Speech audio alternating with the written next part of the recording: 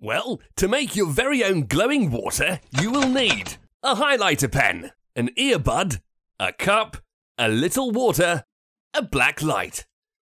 First, break open the highlighter pen very carefully and remove the felt inside.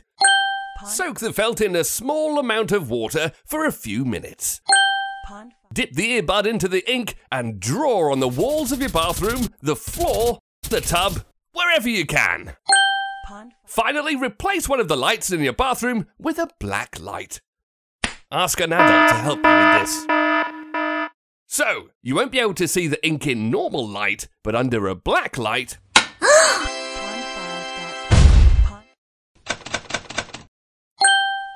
the ultraviolet light coming from your black light excites phosphors, present in the dye from highlighter pens. They convert UV light that we can't see into visible light, which we can see. That's why your water glows in the dark when you shine a black light on it. Crazy, isn't it? Ultraviolet light is also used by law firms to identify counterfeit money and by forensics to analyze crime scenes. So now that you have your glowing water ready, all you need is...